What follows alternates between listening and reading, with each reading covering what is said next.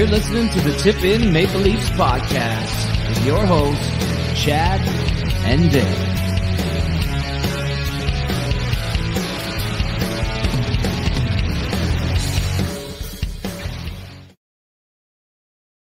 Hey everybody, welcome to the Tip In Maple Leafs podcast, episode number 234. I'm Chad. I'm Dale. So we're going to be going to both sides of the coin tonight. One side, amazing. The other side, dog shit. Am I right? You're right. Does that basically sum up Monday and Tuesday night for you?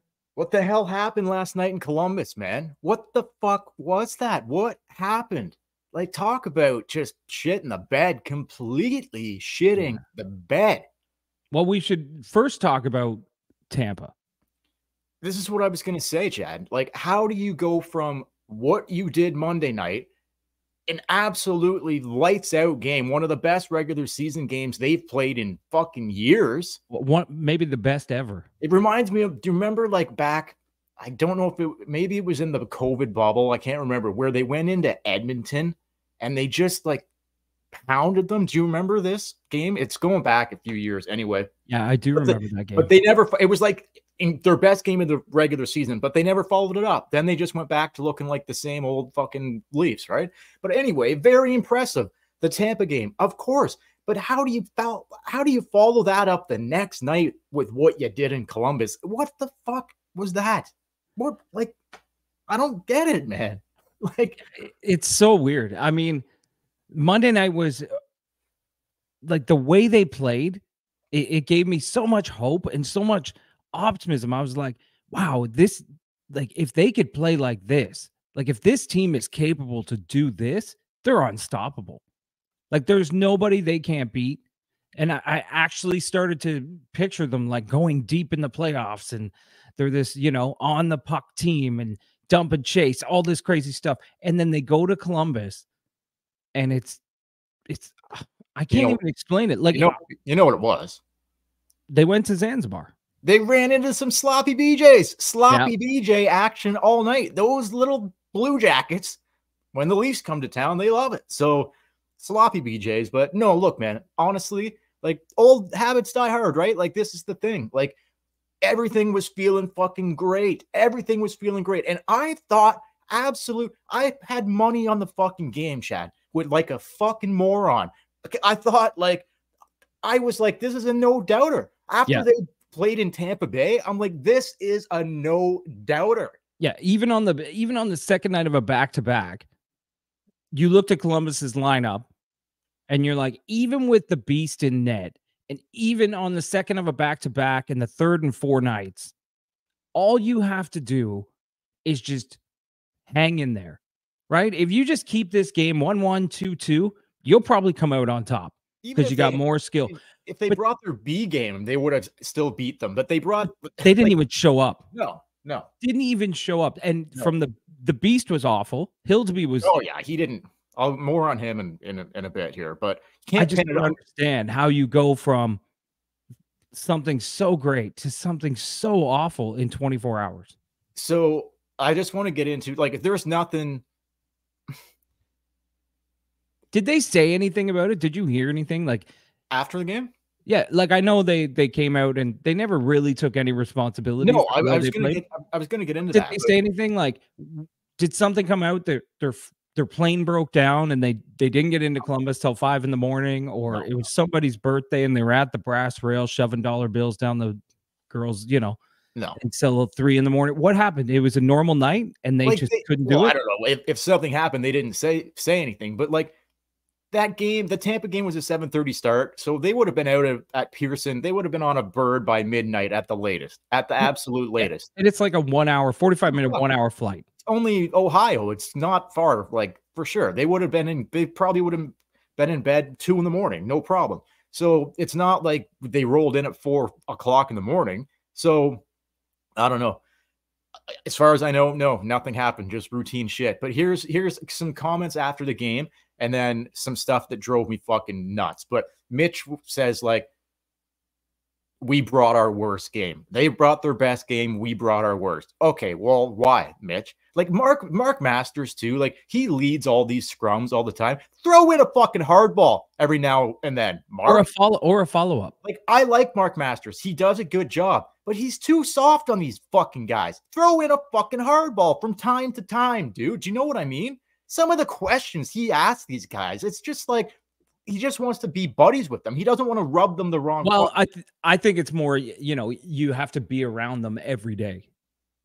You know what I mean? You don't really want to. You want to have a good relationship. You want them to talk to you. Don't go over the top, but ask some questions like that the fan base want answers to, not just like a, you know, I guess you just didn't have it tonight, eh, Mitch? And or like you said, ask a follow up question. When Mitch gives you that answer, like we played our worst game, they played their best. Why?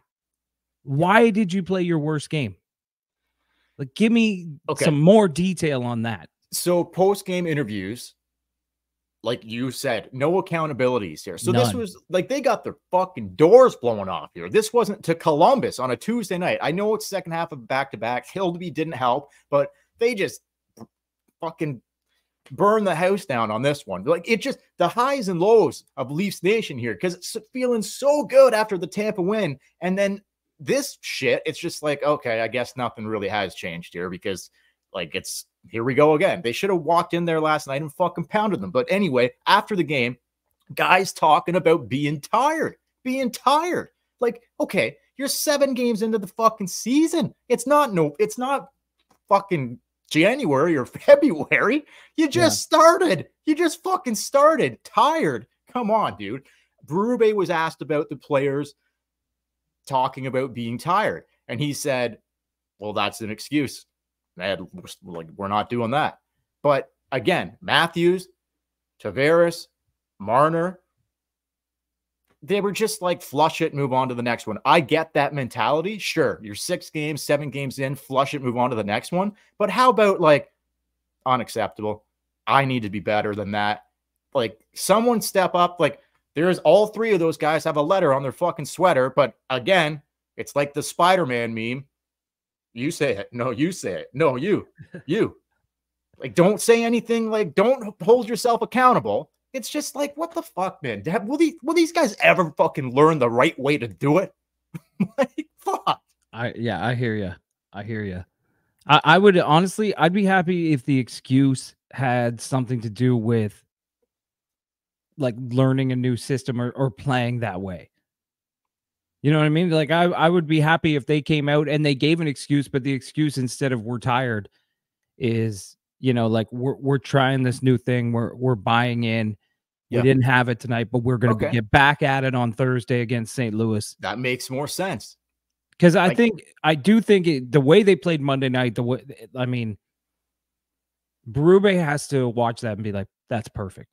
That's exactly how I want you to play. That you get that 90% of the time, 100%, 90%, 100%, 90%, 60%. Like if you get that type of effort on Monday night, we just threw out a lot of percentages there, and none of them made sense. But 90%, 100%, right? But old listeners will get that maybe. But anyway, Berube. But you're right. Like Berube did say he's post game. He wasn't that pissed. He's a little pissed, but he's like, I don't know how you weren't pissed after that game. Like he didn't show it fully, but he did. But you know, he was pissed. He said just a couple quotes. He said they outworked us, and he said they were harder than us. Yeah. That's what she said. That is what she said. But normally the guy who's harder wins. Well, that's exactly what it was. When Berube, like he legit said they were much harder than us. Oh, much harder? Yeah, much harder. Much harder. I left the much out. They were very hard. Yeah, well, I don't think the Leafs were hard at all. They were soft. They were soft. Completely. The BJs were erect, and the Leafs were just sleeping. They were just laying there, letting the BJs do whatever they fucking wanted to them. And you can't do that.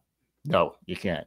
But anyway, like Hildeby, some questionable goals, obviously, but you can't really fucking pin it on this guy. He got no help at all. Like not fucking any contribution. Well, no, you can't pin it on him, but he did not look good. Of course. I think he got the ball rolling because on the one excuse I will give them on the second half of a back-to-back and 3 and 4 nights, it's normally it takes teams a little while to get their legs underneath them. You need a few saves. In the first 10 minutes, you're going to need a few saves. 100%. And he had none. Okay. Like by the time the 10, 12 minute mark of the first period, game was over. You're right. You're not wrong. But they were okay. Sure. Hildeby, questionable goals. No question. Puck's fucking going right through them. But if Stolarz or Wall was in net, I still think they lose that hockey game. They might lose that game, but they might have hung in it maybe long. They might have hung in it long enough to do what the Leafs have done in the past, which is fall asleep and then just, get by on skill. You gotta be real cautious with Stolarz here now. Like, what's the magic number to, like, you can't play this guy every night. Wall's gotta pull his fucking head out of his ass and get in the fucking net, bud. Like, what are you doing? He's ready to go. Like, get in the fucking net. This is insane with this guy. But even, like, you can't trust him. Like, I hate that I've soured so much on Joseph Woll already.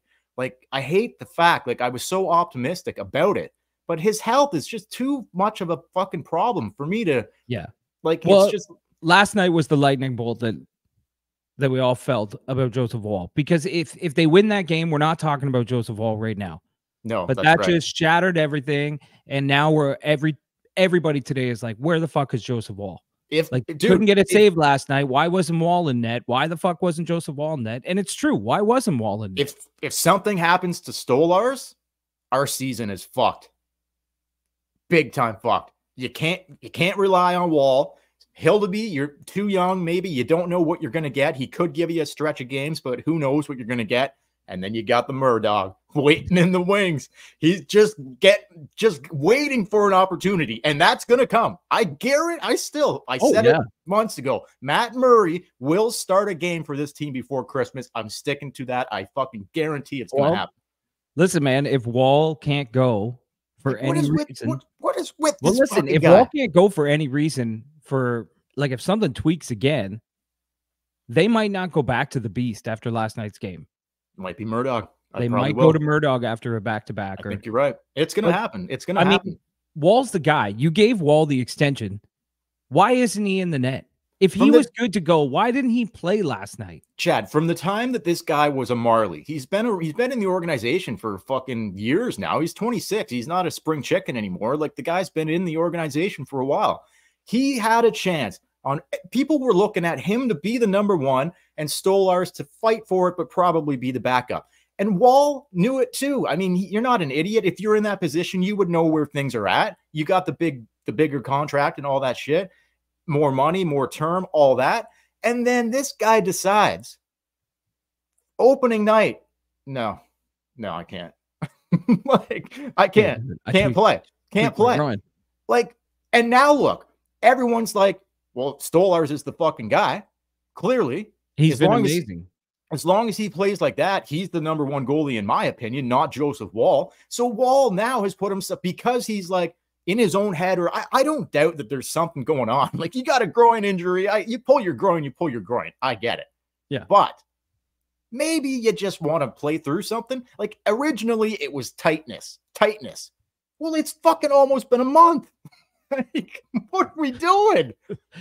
It's almost the end of October. Like, you're off the IR. You're back at practice. Why? I don't know. Look at Columbus's lineup last night, and I know it was a back-to-back. Why didn't you just throw Woll in? I get it. There's travel and things like that involved, but why didn't you just throw Joseph Woll in the net last night? I don't know. If this is your guy in the future, he should be ready. If he's ready to go, he should play. Now you got St. Louis on Thursday. You got Boston Saturday. You got Winnipeg next Monday. And then I forget who it is after that. But there's 3 games. Winnipeg's the best team in the league right now. Hasn't lost a fucking game. St. Louis, Berube's old team. And then a division rival, the Bruins, who are struggling right now. Maybe you give them I know it's a divisional game, but do you give them I think the Bruins game might be the easiest game of those 3 games. Yeah, maybe. Where do you put them in?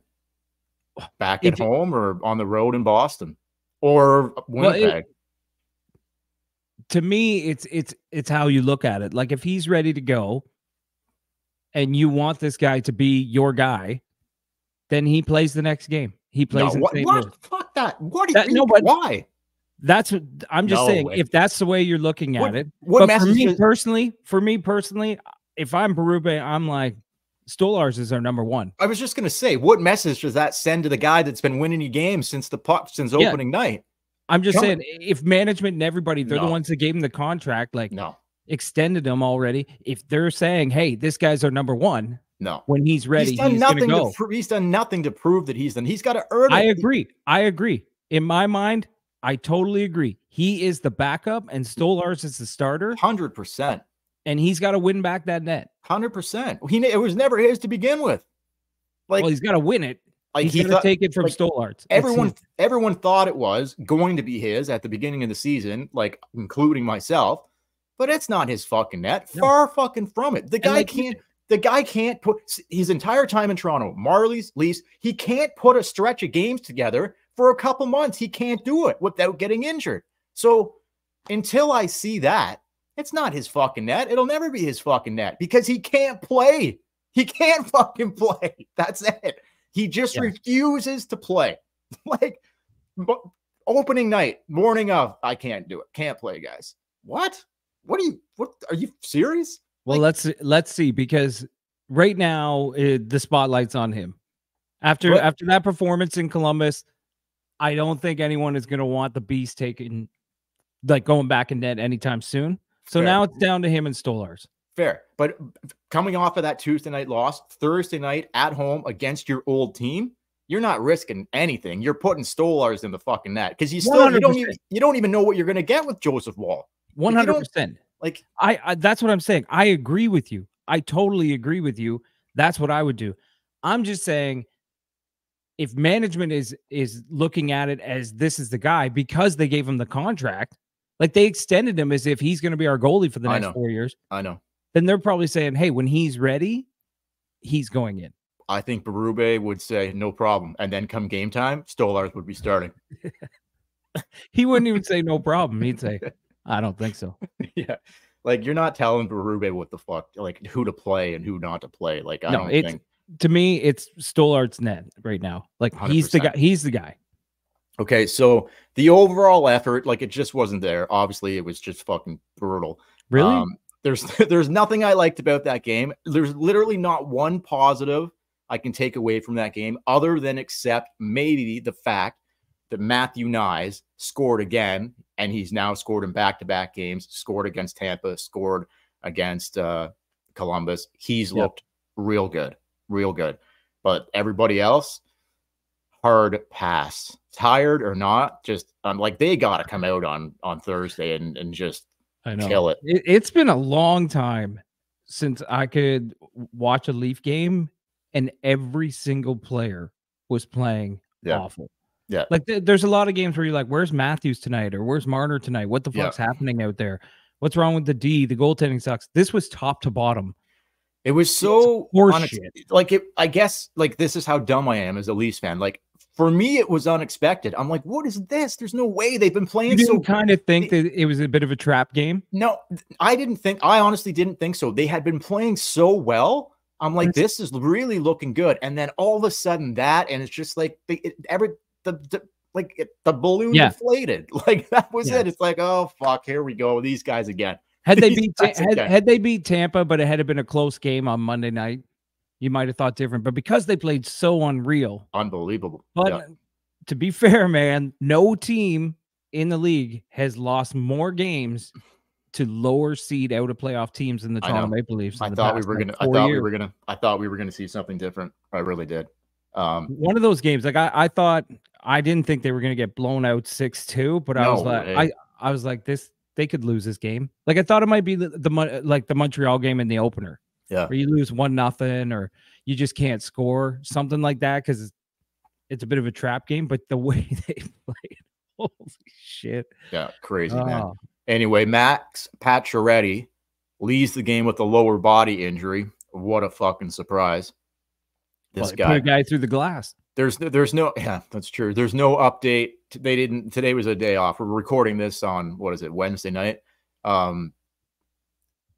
Today was a day off, so no update on Pacioretty. But obviously, with the injury history there, would it shock you at all if it was like he goes on LTIR?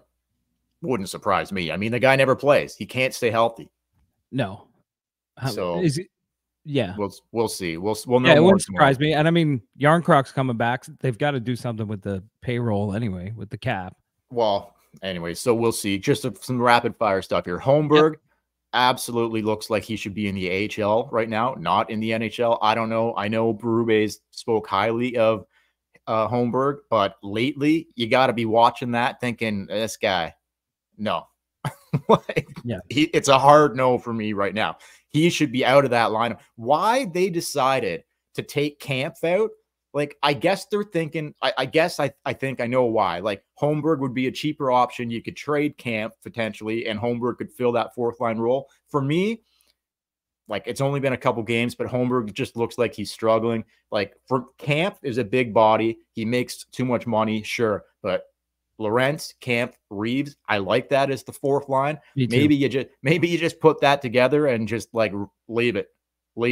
Stop trying to fucking, like, they're trying to do patchwork with Holmberg. Oh, let's put him here. Let's put him here. It's got to be in the bottom six somewhere. He sucked with Tavares. He sucked on the fourth line. What's the next move?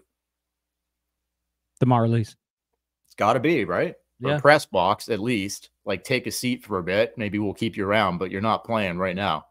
Like, and again, like, and outside of the Columbus game, like, he's looked bad. Yeah, he hasn't looked good. Yeah, 100%.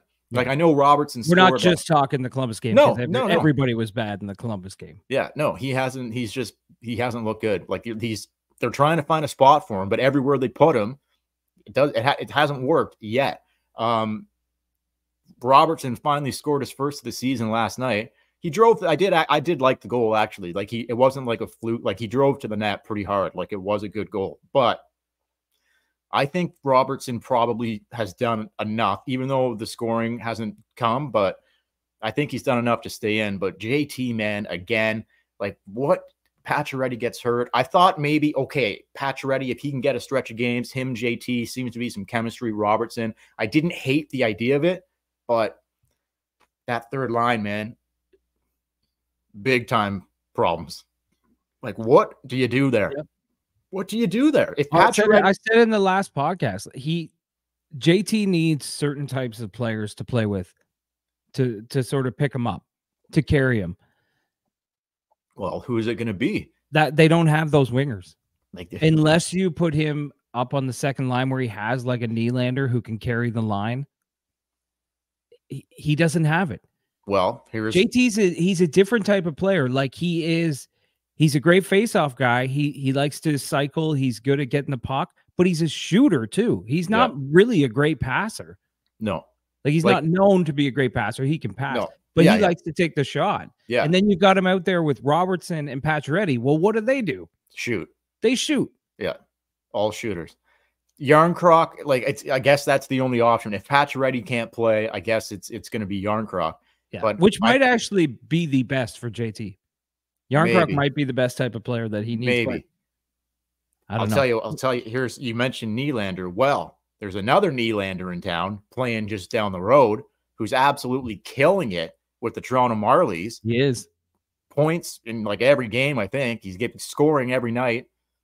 I mean, they signed this guy for a reason. Like, if he can score at the NHL level. Can't be any worse than Holmberg. No, oh, fuck. No, not right now. Yeah, you can bring him up. I mean, I don't know. I haven't been keeping track of the Marlies that close, but I have every now and then watched some stuff on YouTube, and I know Nylander's popping it in every fucking night. So, like, there's an option, but the third line is concerning for me. I don't love it. I don't know really what you do with it. I don't really know. Like, yeah, you're just like, everyone's a shooter. Like, maybe Tavares he needs to. I don't know. I don't know what he needs. Like you said last podcast, he needs to be taken off the fucking power play. That's for sure. 0 for 3 again on the power play last night. Like, come on, guys. Yeah. Like, his timing and everything is so off. Dude, like, I think the game was 0-0 at the time, where he had the pass in front that he completely whiffed on. And then it like went through his skates, and like last year, JT scores that goal. I don't know. Something's just off. He's just behind on everything. Well, he's aging. He's not. That's like he's just. I know, but to decline that much, well, it's pretty crazy. It can happen. It can happen quick, man.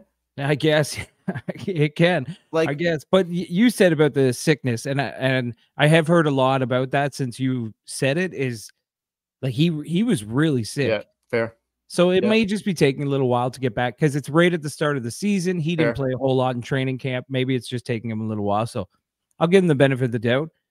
He's That's just what do you do with him in the meantime? You got to take him off PP1, and you got to find some wingers to play with him on the third line, because he's not moving up to the second line. Hell no. And he ain't going down to the fourth. Well, it's possible. You imagine have $11 million centerman. Yeah, but you got to take the money out of it, because like this is the last year that he's making. You can't take the money out of it in a hard salary cap. No, well, no, but it is what it is. But like, yeah, no, he probably won't end up on the fourth line. You're right. But would you put it past Berube? He doesn't owe Tavares fucking anything. Like, if I think this could very easily be John's last year with the Toronto Maple Leafs. So, like, you know what I mean? Fuck, dude. If he's not bringing what the team needs, I wouldn't put him on the fourth line, but I would start by taking him off the top power play. 100%. Got to do it. Okay, this is the last thing I got. Okay. This will go for a little bit, though, because I'm going to throw a hard ball to you to end this podcast episode, Chad. What are we, did we say what it is? What's this episode? 234. Did you say 234? Yep, I did. Anyway, episode 234 here.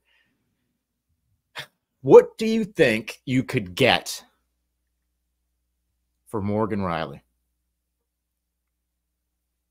Not $7.5 million. I don't know if he's got a no move or not, but he does.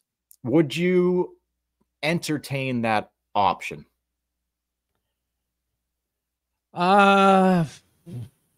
Yeah, I would, because I think whether it's now or in the off season, depending on what happens here.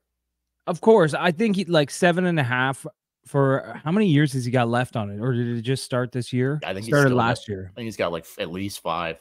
He signed a fucking 8-year deal. He's probably got 7 or 6 years left. I mean, you got if you look at it, $7.5 million. He's not playing the most minutes as a defenseman. He's not on PP1. Doesn't really kill penalties. No, he doesn't really. He'll go out for the end of a penalty kill sometimes. It's rare. But very rare. He's not really physical. Like he's not a big bruiser in front of the net or anything that the forwards fear. So what is he? Like, what are you paying $7.5 million for? And how many points does he have? Is he on pace for 25, 30 points? I don't know, but I don't know what you're getting.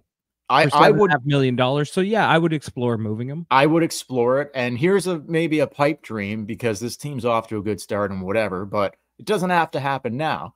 But our GM, his former squad, the Calgary Flames, he signed a dude who used to play for the Leafs who makes exactly the same amount of money, $7.5 million. And I'm talking about 91 in the red and white.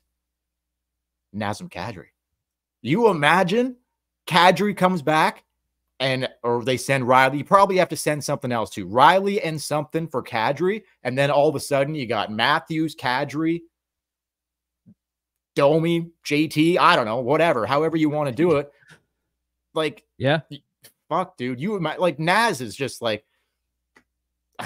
I'm just floating it out there. Probably a pipe dream, but like, could you imagine Naz coming home? Yeah, that okay. Yeah, you'd have a guy, a legitimate second line center. Yeah, Naz has turned ever since he left the Leafs, he has turned into a fucking beast. Man. But you're missing a defenseman now. Yeah, I know. Well, no. Here's what you do. Ekman Larson is good enough to play on the top unit. So if he takes Rielly's spot, you put Benoit and McKay back together, and then maybe you put Liljegren and get him in the lineup until the trade deadline or something with Hakanpää or whoever, and then you try to upgrade those bottom spots at the trade deadline. I'm just floating it out there. I know this is all whatever, it is, and we should remember that, like, the last few years in the playoffs, we've come on this podcast just praising Morgan Rielly. He's been really good. The heart and soul and determination that he's been really good in the playoffs. But they I don't think we should throw him under the bus right away. But they still haven't won anything. So I know they haven't won anything, but to trade him from Nazem Kadri just seems a little. But would you not? But would you not do that in 2 seconds? Because I would. I wouldn't have to think very hard about that trade. Yeah, maybe. I'd have to look more into it. I don't know. I don't think he's got left. I don't know his age. I don't know what's going on. I don't think the Flames would do it. Like, no, I don't think Morgan Rielly's a big. Like, I don't think he's a sought after asset right now. No, not at that pay. Not at that pay price. Not at $7.5 million. No. But okay, so take that one more thing quickly. Take that out of the equation then. So let's say he stays. He keeps playing with Tanev. You've got Ekman-Larsson and McCabe, and then the bottom 5-6 guys right now, Benoit and Timmins or whoever's going to, like, I think Hakanpää will eventually draw in, but fluid situation back there right now. Here's what I would like to see. I would like to see them bring in another top 4D then. Like, you keep Rielly, you keep Tanev. Ekman-Larsson plays with somebody else. McCabe slides down. Your bottom pair becomes McCabe and Benoit as your 5-6. And you try to acquire a number 4 to play with Ekman-Larsson. Who that is, I don't know. Pick a guy. There's guys out there that they could obviously get. What do you think about that idea? Yeah, it's an idea. Well, like, it's an idea. I just like, we're 6 games into the season. I don't really want to. I hate doing the whole fucking let's trade for this and let's do that. Yeah, because let's be perfectly honest, man. They've been looking for defensemen my whole life. Yeah, they're not easy to come by. No, I know. Like, their defense is a lot better. Don't get me wrong, but I would like better. Adding one more piece, I think. Like, if your 5-6 was Benoit and McCabe, and they just added one more piece to play in the. But how many teams in the league are like, if we could just add one more piece? I know. I'm just saying. That's what I would like to see. But anyway, I'm not a huge fan of the fantasy trades in October. Well, I'm not suggesting like a player. I'm just saying that's a move I would like to see them make. Like, yeah, that's pretty obvious. It's just like saying I would love to see them add a second line center. Yeah, because Domi doesn't really fit, and then Domi could go to the wing, and you can just move everybody around. I think I'm cool. I'm kind of cool with the Domi thing, to be honest with you. Like, I wasn't originally, but like, I think, well, the line's been really good. The line's been great. But you can't have Domi. You can't have Max Domi as your second line center. You just can't have it, man. He's not Nazem Kadri. Nazem would be great. Pick up the phone, Tree. Pick up the phone. Get it cooking. Yeah. I would love Nazem. Anyway, I don't know. Yeah. So listen, everybody. We'll probably be back after the St. Louis game, or for sure, or the Boston game. We'll see. Yeah. Hopefully, Joseph Woll's in net, and we can talk about it. Jesus, he won't be in net on Thursday night. Thursday night, I guarantee that. Saturday, maybe, not Thursday. Just getting your gears grinded. Oh, that guy just can't go, guys. Sorry, can't play. Right. I got burn dust. Eat my rubber. Oh. But anyway, sorry. What did Berube originally say? What did he call it? Not a tweak, but what did he originally say about some lower body tightness? Tightness. Yeah. It's been almost a month. Loosen it up. Tightness. Yeah. Loosen it up, bud. Get in there. Anyway. For anyone over 40 over there, you wake up every day with tightness, and you just get through it. You just tightness. Can you imagine that? Like, no, guys. Too tight. It's too tight. Can't play. Too tight. Do it. Sorry, I know it's the home opener, but I can't do it. God. Anyway, for the Tippett Maple Leafs podcast, don't forget to follow us on social media at the Tippett Maple Leafs podcast on Facebook, Instagram, and YouTube. Hit the bell and leave a comment, like the video. You can follow us on TikTok, Tippin Podcast, Twitter or X, Tippin Pod. Email us tippinpodcast@gmail.com. And until next time, I'm Chad. I'm Dale. We will. Hey, Thursday night. The coach's old team, the St. Louis Blues, roll into town. Hopefully, they get a much better effort than they did against the BJs. on Tuesday night. I don't see how it could possibly be any worse. Get any worse. Can only go up from here. So let's go get this thing back on track and get a win for the new head coach on Thursday night against the St. Louis Blues. Thanks for watching, guys. Thanks for listening, and we'll catch you later.